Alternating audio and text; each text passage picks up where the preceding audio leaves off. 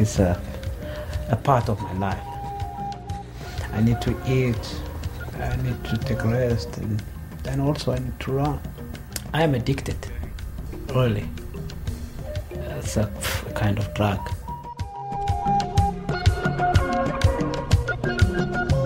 Ethiopian runner Haile Gebrselassie is widely regarded as the world's greatest distance runner of all time.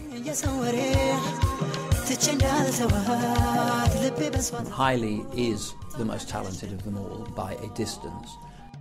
With an unrivaled legacy of 24 world records, he's travelled the globe, winning races, winning hearts, and winning new respect for his homeland. For the last few decades, Ethiopia, we've been always exposed as people of famine. And he, I think, gave us a sense of new hope, a sense of new image, and a self-determination. Haile survived a childhood of great hardship before rising to international prominence. My secret, just to become successful, I think because of my background. I don't want to back to, that lifestyle what I had when I was young. Looking into the area where he grew up, you would definitely be tempted to say that this is a guy who shouldn't have made it in the first place. He may have conquered the world of track, but Haile's most coveted title continues to elude him. To break a marathon record is very important. Because, marathon is a king of the distance. From Addis Ababa to Berlin, we trail Haile on his quest for the crowning glory. One day, I can break the world record. Surely. I feel that, but I don't know when.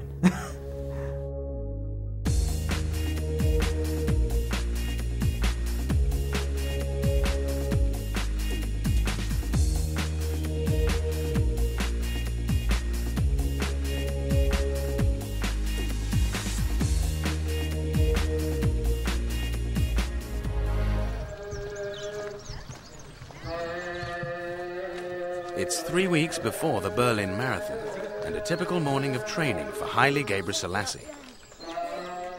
Just before I go to training, I have to go to pray a little bit because I'm a religious person.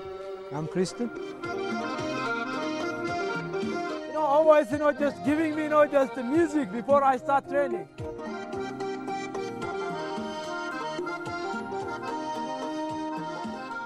We start 5:45, 6.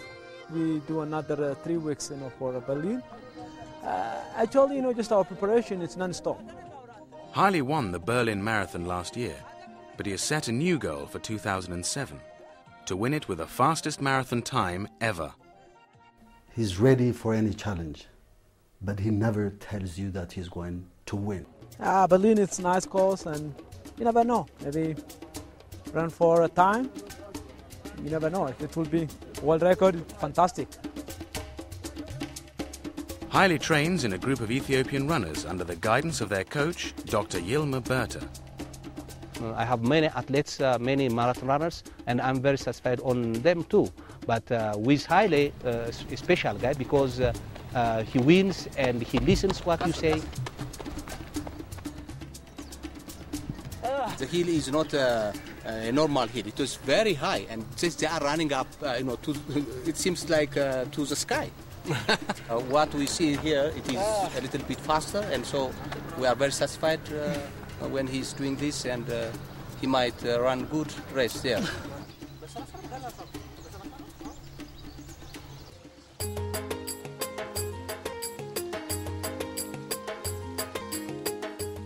Years of success have allowed Haile to build his own home on the outskirts of Addis Ababa. Now it's lunch time. Always, when it's lunch, come here to see kids and the family. And most important in my life, of course, it's family.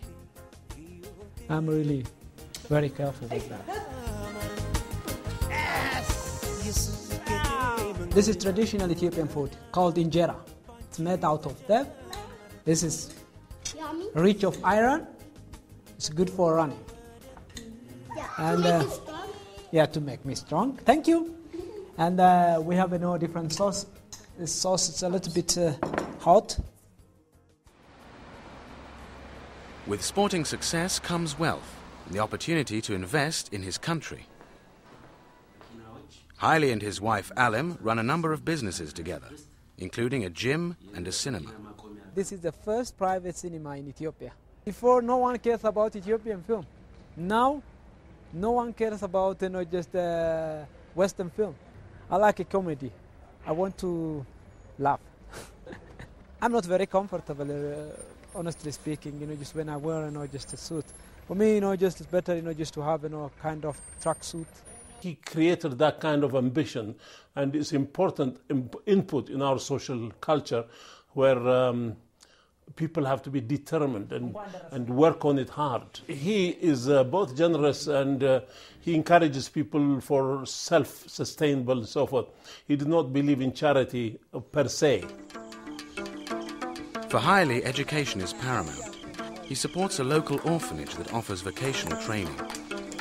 My philosophy, how to help people, not to give him money. Don't give him a fish, show him how to fishing. You cannot change a people's lives by giving money. You can change a people's lives by giving work or giving a kind of education. After they getting like 18 or 17, they help themselves. That's what they are doing here. Haile's determination to promote employment and education demonstrates a passionate sense of national pride, expressed most strikingly in his celebrations of Ethiopia's third millennium, 7 years after the rest of the world.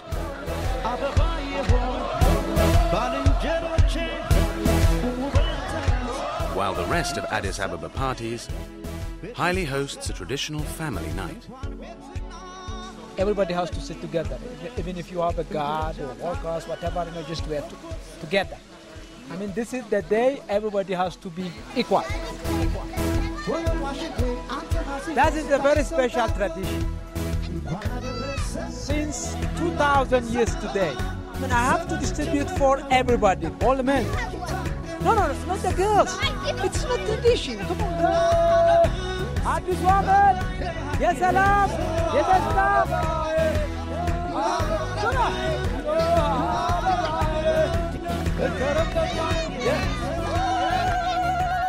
As fireworks explode over Addis Ababa, Ethiopia hails its new millennium.